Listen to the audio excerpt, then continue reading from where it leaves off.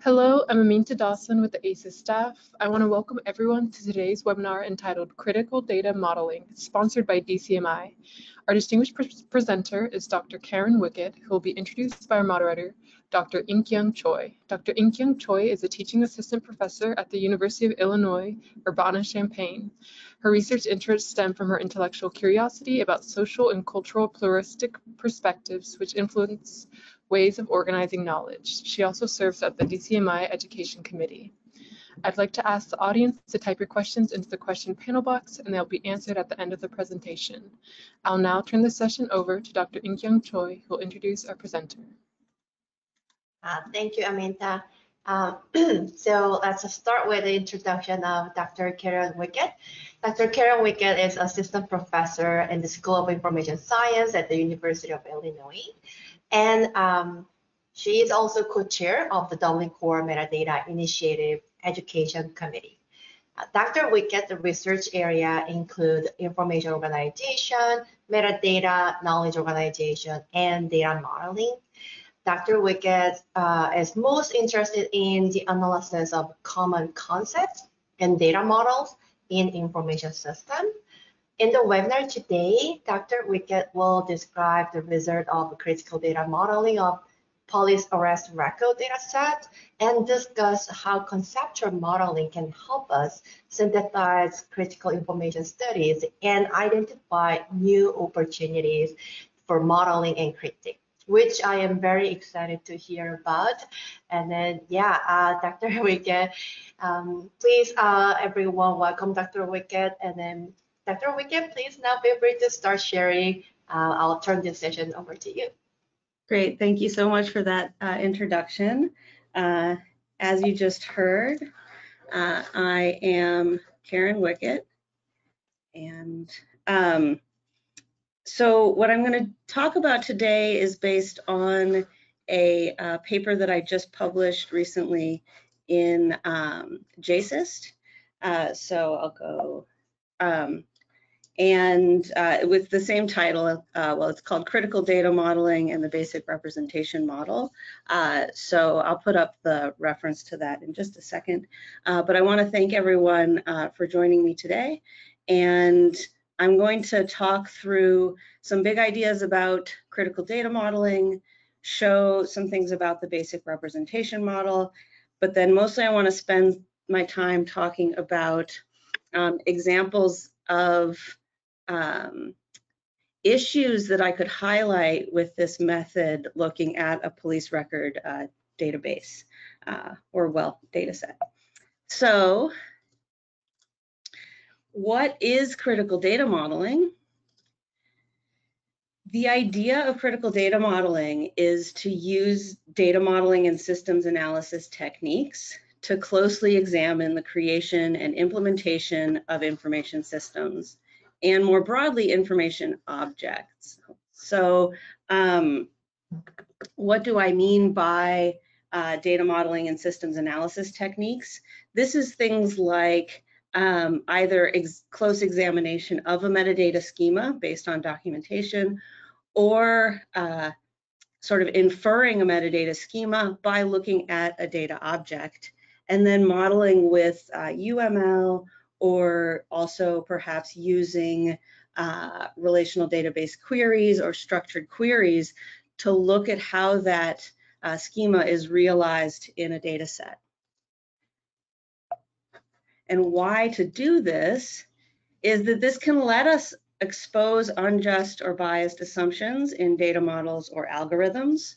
So this is kind of teasing out from a big complicated data set what's gone into the assumptions that let that data set do the things it's intended to do, and to highlight the technical role of those assumptions within a system, right? So one of the things that is going on here is that I'm trying to expose these assumptions in the language of the technical systems in which they're embedded.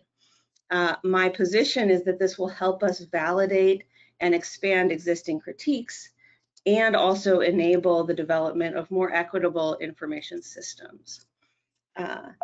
So And as I said, this was, I have a recent JSIST paper called Critical Data Modeling in the Basic Representation Model in JSIST, and the link is there in my slides. So part of the position here is that given how pervasive information representation decisions and these that end up shaping our lives, you know, so we interact with information systems every day in multiple ways, in multiple sort of modes of our lives, right? So we work with them, we bank with them, we teach with them. They are a massive part of our criminal justice systems, and they're a massive part of our social lives as well, right? So these digital platforms are created with a lot of information representation decisions that are structuring those systems. Ruha Benjamin, in her book, Race After Technology, which I highly recommend, shows how information systems have created this system of oppression that actually gets obfuscated by the technical nature of the systems involved, right? It's hard for us to understand how the system is operating to impact communities negatively because there are all of these layers and data comes from different places and things are kind of put together in a way that makes it hard to trace out how these systems are negatively impacting people and where the negative impacts are really embedded into the systems. So, right, as I say, these complex relationships and layers of encodings are part of the realization of a digital object and contribute to that obfuscation in the analysis of modern information objects and systems. So my proposal is that we use data modeling to help tease these things out. So what do I mean by data modeling? Stepping back a bit, a data model is a set of labels for categories and a set of assumptions about how those categories will be handled in a computational system, right? So to give a simple example, you might have a class roster that's structured according to a data model where you've categorized people as students, and you've also categorize the information about those students, like their name, their ID number, maybe their email address, how many credits they've enrolled for in your course, right? So, and then you also have assumptions about how those categories will be handled in your computational system, right? So that your email addresses will fit a certain syntax, and that you might have some kind of system that lets you pull out email addresses to do a mass mailing to everyone in your class. It's important to realize that every information system uses data models to structure data and specify processing. This is not something we can ever get away from. And when we do data modeling, it's necessary that we reduce our real world entities into the set of attributes defined by a data model, right? So obviously we can't record every possible piece of information about our students in our classes. We have to reduce them to this set of categories that are relevant for managing a class. This means then that we take a position on, when we create a data model, we're taking a position on what matters about those entities. We elevate some aspects, like ID numbers, and we leave other aspects out.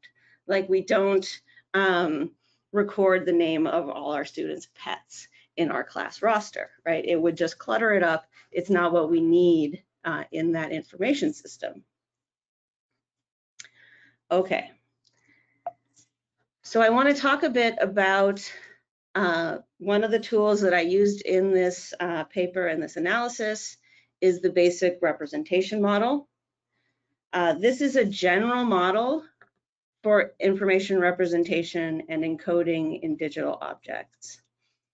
It was initially developed in the context of a project for understanding preservation and sharing of scientific data. But as you see, these entities and relationships are very general. My argument is that we can use this as an organizing framework for critical readings of data sets and systems. I don't have time for it in my presentation today, but if you look at my JSIST paper, you can see that I talk about how existing critical information studies can be organized according to this model, where some critiques happen at the level of propositional content or the expression of propositional content. Some critiques have to do with symbol structures and encodings. In general, the model lets us name entities and relationships involved at any level of representation or encoding, which is really important for building out a full-fledged analysis of an information system. And it also highlights the interconnections between information representation choices at various levels. So when I talk about some of the examples, I'll show one that you can really only see by understanding what's going on kind of at the data encoding and data expression levels. So using this model lets us kind of organize our critique. So we have an information system. We know it has some impacts on a community, but we might not know kind of where to start. So using this very general conceptual model can help us get started on an analysis by just saying, okay, I'm going to characterize propositional content. I'm going to characterize how it's expressed by symbol structures. I'm going to characterize encoding, and this can help structure and initialize a critical reading of a data set or an information system. So just briefly, I'll go over the entities and relationships in this model. If you want more detail, once again, I will gesture to my paper. So expressions and encodings in various forms are conveying propositional content to an audience, right? So if we go back to our class roster example, the propositional content is this series of facts about the students enrolled in a class. That could be expressed in many different ways, right? So this is a general entity relationship diagram here. It's not showing kind of the specific encoding and expression relationships. So one thing we need to recognize in this kind of analysis is that we might have the same propositional content expressed by many different symbol structures. So we could express that content as a table of data. So in my university, if I go to the registrar system, I can get my class rosters as TSV, tab separated values, or you might have it as an XML document, or you might have it as a series of sentences in natural language, right? You could just write out all of these facts about your students in your class. Less convenient for processing, but it's the same propositional content.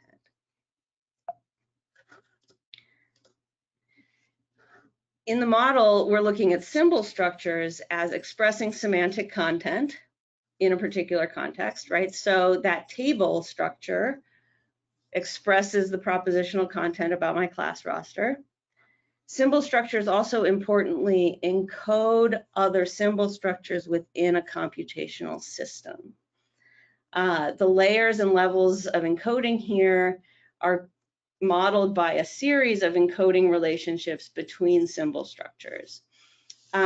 This is an important aspect of this model that is one of the things that makes it generalize well for digital objects and information systems, because we don't know upfront how many levels and layers of encodings we might encounter.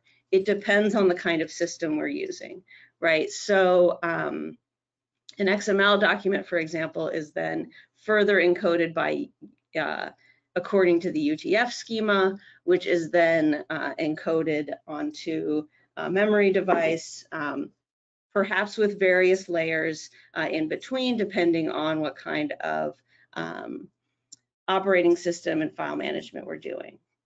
At a certain point, since we are material beings in a material world, we are going to encounter information via pattern, matter, or energy that's carrying the inscription of symbol structures, right? So my binary data after a certain point is written onto a flash memory device or a hard disk.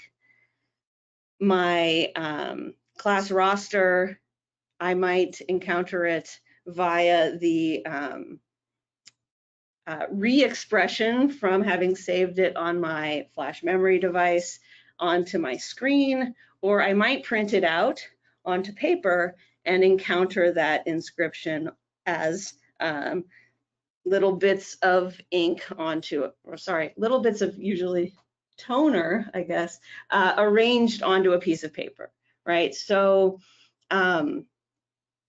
here we want to recognize that while propositional content and symbol structures are these abstract entities, at a certain point we encounter material objects, which therefore also shapes how we can do these things, how we can encode and share information. Okay, so I'm going to move now into my critical reading of a police record data set. So this is a data set that was published by the Los Angeles Police Department through the City of Los Angeles Open Data Platform. And the one I look at in the paper and I'm going to talk about today is called Arrest Data from 2022 Present. I believe when I did the analysis, the latest update was sometime in 2022. So it's about 2 years of arrest records from LAPD. And what I did was a close reading of the dataset version and dataset versions. So I did look at different formats of the dataset that were available through the platform. And I think of this work as as technical close reading. So I'm doing a close reading of metadata, data documentation, and also reading the data set through structured queries that I designed based on my reading of the metadata.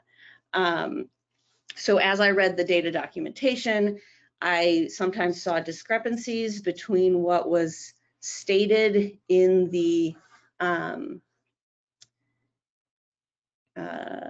sort of natural language descriptions for the columns in the data set, and then what would show up in the data types that were kind of provided by the open platform developer, which was Socrata. So for example, arrest date here says MMDDYYY, but really the data platform says this is a floating date. Floating timestamp, right? So here, which is what they mean by date and time.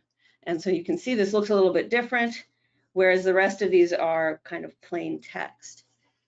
So that's kind of a discrepancy here because floating timestamp has different requirements than just being MMDDYY, right? So that led me to ask particular questions of the data set via structured queries or filtering the data set. And for the most part, with this data set, I used OpenRefine to examine the data. Okay, so some of the things I found, my critiques based around, and these, in the paper, I organized these according to the entities in the basic representation model. So I start with critique of the propositional content.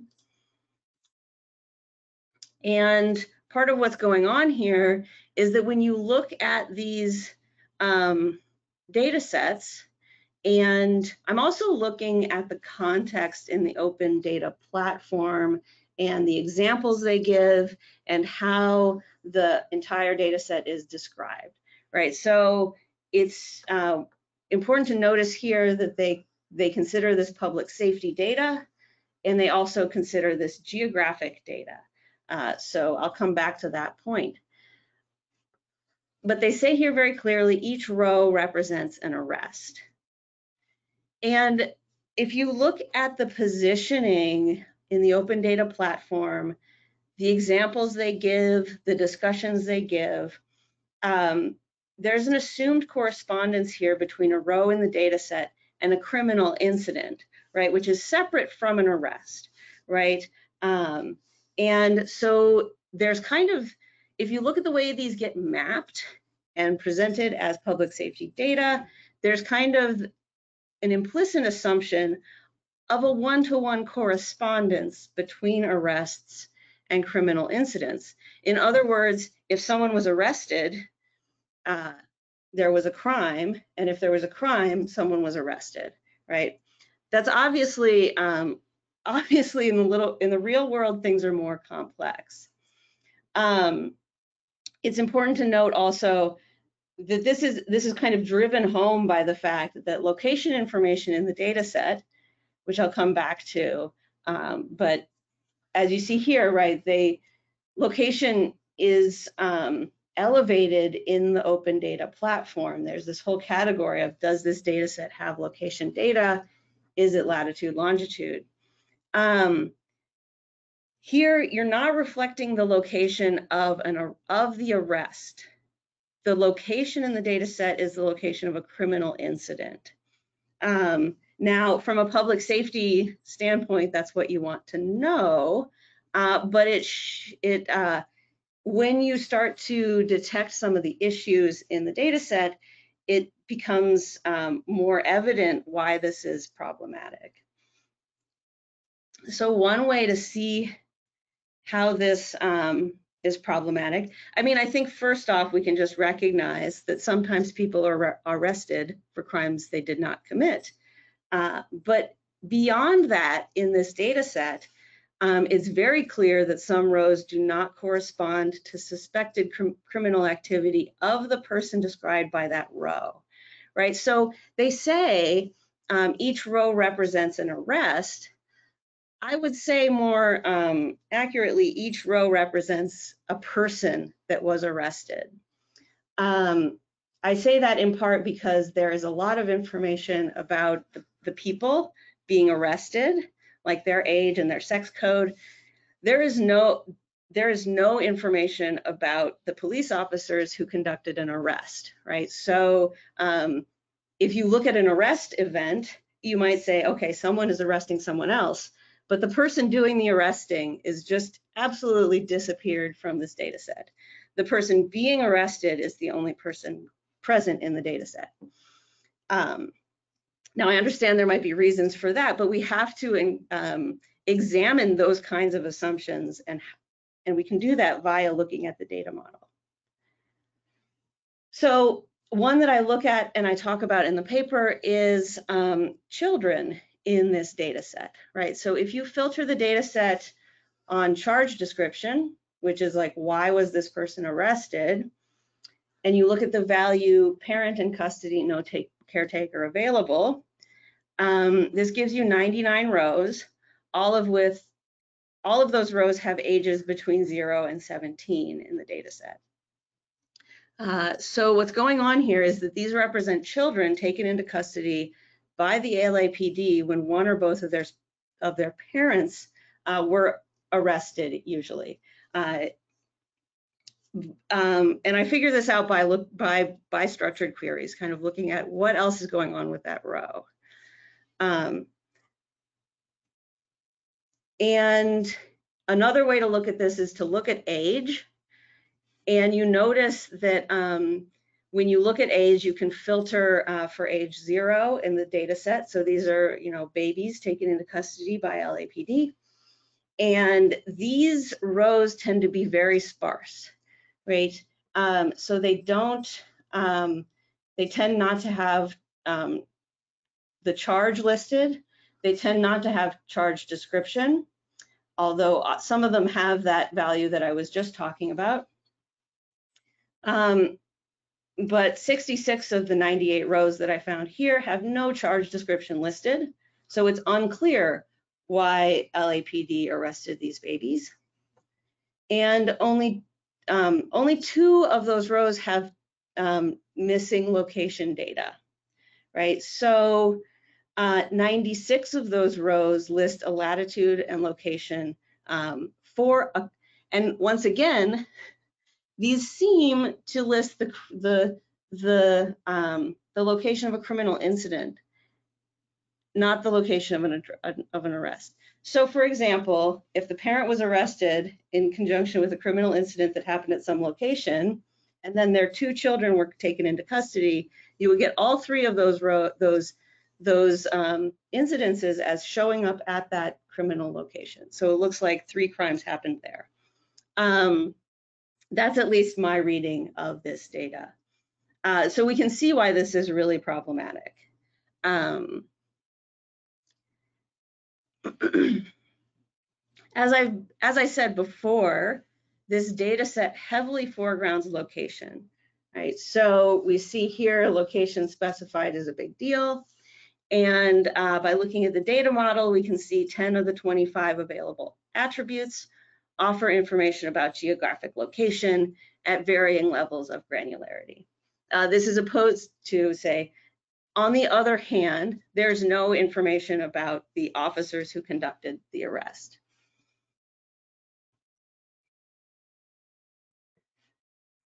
You can also see this foregrounding of location when you look at the export formats, right? So here's, there are 3 main formats. These are the ones I mentioned here. CSV, KML, and shapefile. KML and shapefile are both geographic data formats. So when I look at this, I feel like this platform really wants me to download this data and put it into a GIS system and do some mapping visualization with it. So in other words, the data set is positioned as geographic information. Why does this matter? If you look in urban studies and geography, you find these arguments about criminal justice systems transforming information about crime and people accused of crimes into geographic information. And this has a significant impact on how we understand places and people in our communities and how we understand crime and criminal justice. So I recommend, this is a book by Brian Jefferson called Discipline and Punish, that's about digital information systems and policing that was inspirational for some of these arguments. And I feel that my evidence here aligns strongly with his arguments. Another thing that you can see in the data set is what I call sort of data type conformance over accuracy. And this is something that you really can only see if you're looking at those different levels of representation in the data set. So here's an example with time. So here's that, this is what I was talking about with floating timestamp. So arrest date, here's arrest date, so when the arrest happened. Both these attributes use the floating timestamp data type. To conform with this data type, the values have to include a time. And you can see here that the times are suspicious when you examine the data, right? In fact, there's 174,000 rows in this data set, I believe, and every time listed in arrest date and booking date is 12 a.m. and 0 seconds. And in fact, you can see another attribute right next to it that it's hard for me to determine the accuracy of this attribute, but certainly the distribution of these values seems much more, gives a greater impression of accuracy than everything happening at midnight. And there's one for arrest date and there's one for booking date. Each of them give this 24-hour time style kind of value. So you can use the data set to look at what time arrests happen, but you can't use arrest date, which has that time information in it, for that to do that. And I think this is significant because it shows how the conformance to this data type, which was sort of provided by the open data developer, the platform developer, has overridden any concern for accuracy, right? So we have inaccurate and actually conflicting data in the data set. And for whatever reason, I mean, I can imagine easily the reasons why, but I don't know them. It's easier to just put in the time here as a separate column than trying to put it into that floating timestamp value. But then you end up with these strange inaccuracies in your data set. The other place we see this kind of data type conformance over accuracy is with location. And this is directly documented in the dataset metadata. So the summary says some location fields with missing data are noted as 0, 0, 0 points by 0 points. So this is using this actual location as a missing data indicator in the data set. This, I think, is actually a pretty common practice, but it is still an inaccuracy. And you find tutorials about this kind of data set, and they very blithely say, you just filter out those rows. But without but then you're shifting what you can learn from the data set via this filtering. And so there's a bias being introduced there. And this point appears in 4,640 rows in the data set. And I think it's important to note here that every row in the data set has a location that matches this point data type, even rows that were missing location data in the original arrest record. So there are other ways you can indicate missing data rather than just putting in a nonsense location, right? That's actually a real point on the globe, right? So there's kind of this conflict between conforming to the data type and maintaining accurate data, or consistently indicating missing values in a way that doesn't use an actual location value from the globe. So yeah, as I've been saying, this is you're maintaining conformance with the data type has taken precedence over accuracy of the data here. And it was awareness of those levels of representation and interaction between the levels that let me really analyze these cases. Okay, so those are my examples from reading the data set, and I will just have some conclusions here. I really feel that information science is called as a field to examine the ways in which social injustices are built into our information systems through our data models.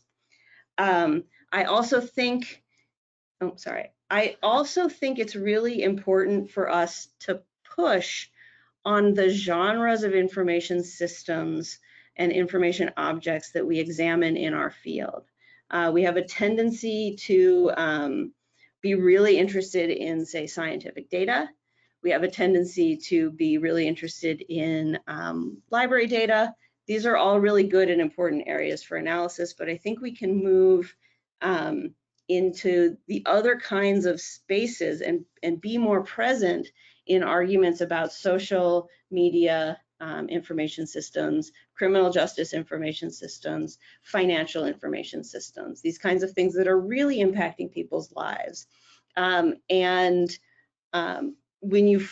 you find the arguments and analysis around that are really tracing power relations and how these systems are impacting people, those are often happening in sociology departments with economists, and I feel that we are not as present in those conversations as we should be as a field. So I want to kind of push us in that direction.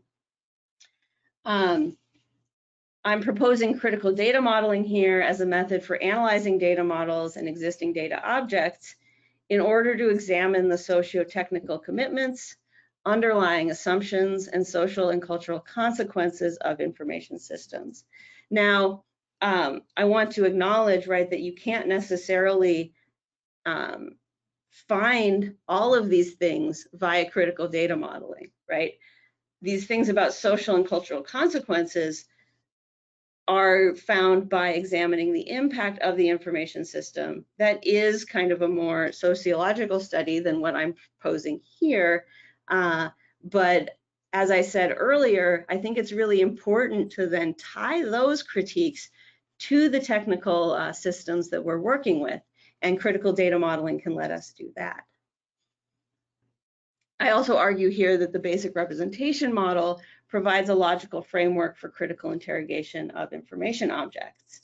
And I showed some examples on how that can be done. I think the basic representation model is just one tool that can be used, but I find it to be a good way to kind of break into a data set or break into an information system and think about what's going on and look at what the data model allows us to even have access to for our algorithms, and to look at things at that level. And that's my presentation. So thank you for attending. And if we have questions, I'm happy to answer them or continue the conversation. Hey, thank you so much, Karen. Yeah, I was really like being absorbed into your talk. Well, I think we can now like have some question and answer time or some discussion or conversation. To start, I actually have a couple of questions. It's more like a discussion kind of questions. Great. So first of all, I really like this work, and then the example where the police data was really perfect, I think. And then I believe this work can really enlighten like current data modeling practice, and then that make it more critical and also considerate of the what's not included, like even unintentionally, right? So, and then this is a great tool to tackle like current information system as you discussed. I like to learn a little bit more about like how you see this critical data modeling techniques for practical use.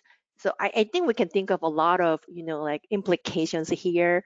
One possibility for me, as a more like a metadata sort of a person, maybe this critical analysis as a guideline to evaluate the existing schema or data model in the metadata schema, or maybe more practically have some like guidance on the committee work over, like the existing metadata schema, or some kind of data intervention tools for machine learning technology in that field. So I just want to have a broad conversation about, how you see this for the practical use.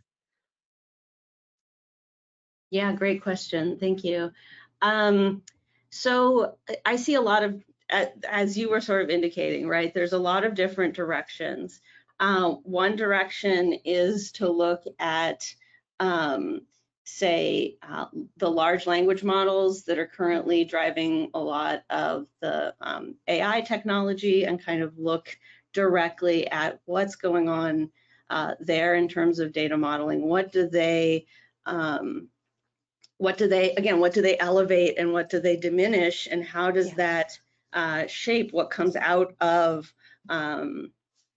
a AI writing tool or an AI, one of the examples that I talked briefly about is, again, in the criminal justice system with the sort of algorithms to give a score for sentencing someone based on their background.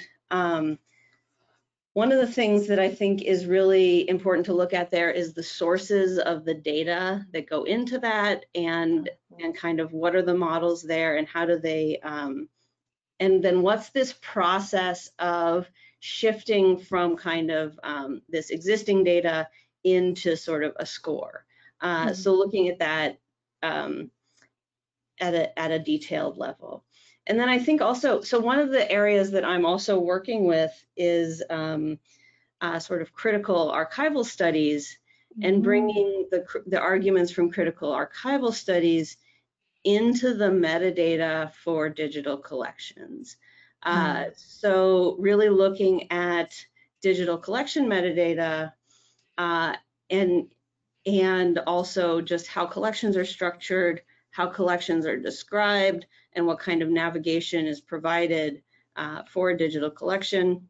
A large digital, like the Library of Congress digital collections, and what the categories there communicate to the people coming there to find resources. So I think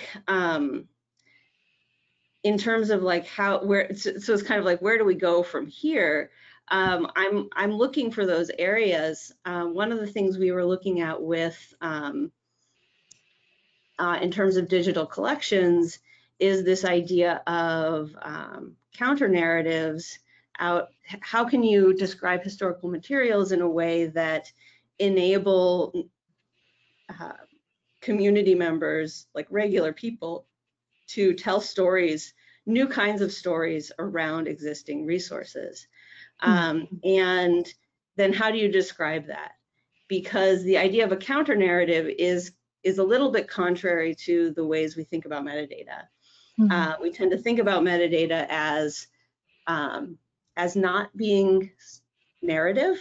We tend to think about it as kind of just more of a database.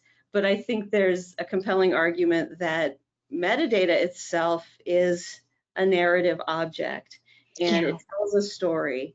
And often metadata for historical digital collections is reiterating the oppressor's view of some historical group, right? So how do you break out of that?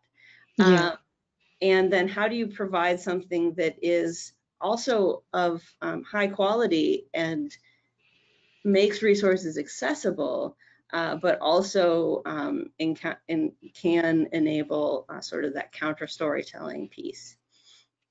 So it's kind of a long answer. Yeah, but yeah, it was really good. I asked you long questions, so we have a question from audience here. I will just read this from you for you. It's from Joanne. Thank you so much for presenting this important work.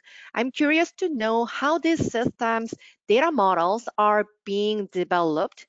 Who is entering the data, and what training is done to assist people in creating records and using the system? Yeah, I'm wondering what issues result from the inaccuracy you have identified, and the many others that clearly occur at the record level. Right. Yeah. So I'll say that, like, I sort of shaved off a really small piece of this to look at for this paper, right? And I consider this kind of a starting point. I think so. And there's a lot of unanswered questions I have about this police arrest record data set. The documentation, there's no process documentation on through the open data platform. And I will say though that my impression is that that the open data platform developers really shaped what you see in terms of the data model there. So this is this, and that there is this data source, which is these police records that are redacted in certain ways, right? So, and that's appropriate. I want to say, like, you should not. I don't think you should have the names of arrested individuals in this data set. But then it's also, but if you look at the data set and the way they restate the locations over and over again. And I think that's both because of this, if you look at the ways that the sort of like smart city and open data kinds of the rhetoric around it, it's really about like people can build maps of the things going on in their cities is one of the main use cases for this kind of open data platform. So I think that's where this emphasis on that's at least part of where this emphasis on location is coming from, and it has to do with the fact that there are just tools that will let you map those locations out in a pretty let's say like pretty quickly, right? Like you can make a map from this data set pretty in a pretty straightforward way if you have the software. So I think that so it's actually very odd when you look at the way, because they have location, which is latitude and longitude, and then they also have a column for latitude and a column for longitude. And from a data modeling perspective, like from a relational database design perspective, that's bad modeling, right? Because you're reiterating the data, and that gives you opportunities for errors and also opportunities for weird results where you reuse the data and you count incorrectly. So I think part of it, I'm really interested in this interaction between the developer and the city and the police department and kind of what happened there. But it's beyond the scope of what I did here, but I think a full critical reading of this, police records would take that into account. And what I would love to see, but might require like FOIA, would be kind of like what are the arrest record, what's the arrest record originate as in the police department? They say on the platform that they came from paper arrest records, which I believe they say that, which seems unlikely, but is perhaps the case. Perhaps police officers are filling these things out on paper still, but I think there may be some computer intervention there. So it's hard to, so what I'm trying to highlight here are the errors that I can see just by looking at the data set itself, because they're inconsistent. And because I know that LAPD is not arresting people off the coast of Africa, but it's hard to figure out the origins of other things. And it's easy for me to imagine things, but this is not about my imagination, right? This is about kind of like what we can read from the data set itself. So I hope that answered the question. But yeah, thank you. Like following up that, like upon on that, can I also like, I'm curious also like your conceptualization of critical data modeling. For now, the scoping of that is on the data set itself, right? yeah. And there's a reason, there's a strategic reason for that, is that this is what I can access. And I feel that it's important to have tools that researchers can get some traction without having to have a special relationship with an organization like the LAPD, or going through a lengthy information request process. So part of this is about building tools that people can work with what's accessible kind of to the public. So looking at, say, if you get a credit report, what do you see there, and what's the data model for what you as a consumer see, which is a really important piece. But I recognize there are other important pieces that you can't see from that. And so, but that's a longer kind of endeavor to kind of build that relationship. But I think it is important to be able to work as kind of outsiders to a system, and not require that you have kind of made a lot of friends at that place before, you know. I mean, I think that's there. If you look at there's, say, algorithmic audits going on with healthcare systems, that I think that's really important work too, but it just has to happen on a different kind of time scale. Well, then in terms of that, like,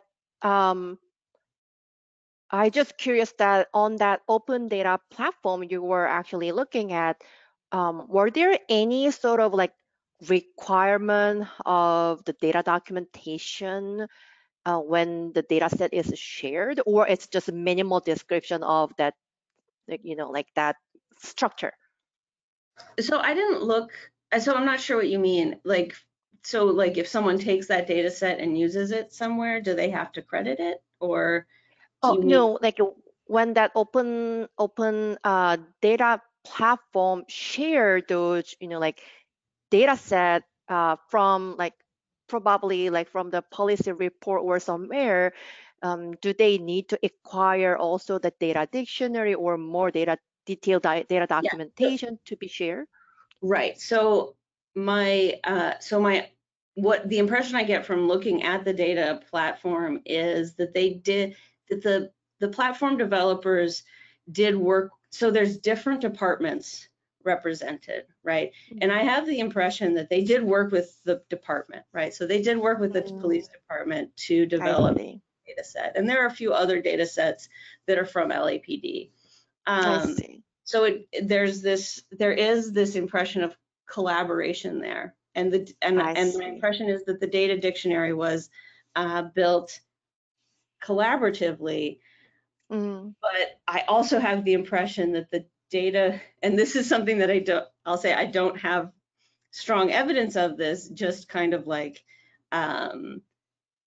I suspect the developer pushed particular formats that work well with their API, right? So there's also API access, and so I think they were kind of maybe So my impression, right, is that I don't think the original arrest records had latitude and longitude in them. I think they have addresses, and then then they want to anonymize the particular address, so they go out to the block level, and then and then at some point, I'm guessing actually the platform assigns latitude and longitude based on the so that's the picture of the process that I get from looking at the platform. So there's also like sanitation district also has data there that, for example, that probably worked in a similar way, where there was some departmental conversation before the data was sort of fully designed. Yeah, thank you for answering my question. I think I took too much time, you know, like with my curiosity questions. But I just asked that question because I believe your critical data modeling is also suggest to read critically the data set as well as the data documentation together, right, to explain. Okay, yeah, thank you so much. Because that data set documentation is part of the positioning of the data set, right? So in this case, the way they foreground location. You can see it in the data set. You can also see it in the documentation. Exactly. Yeah, I appreciate your answer. And then if you have any other question, please, you can type in a question chat. Otherwise, you can actually directly contact Karen. She has, I think we have your contact address on the webinar. Yeah. So yeah, feel Yeah. free to also directly contact to Karen. Yeah. Okay. Any other final comment from audience? Okay, well, I really appreciate Karen like sharing this work with everyone, like ASIS and DC community.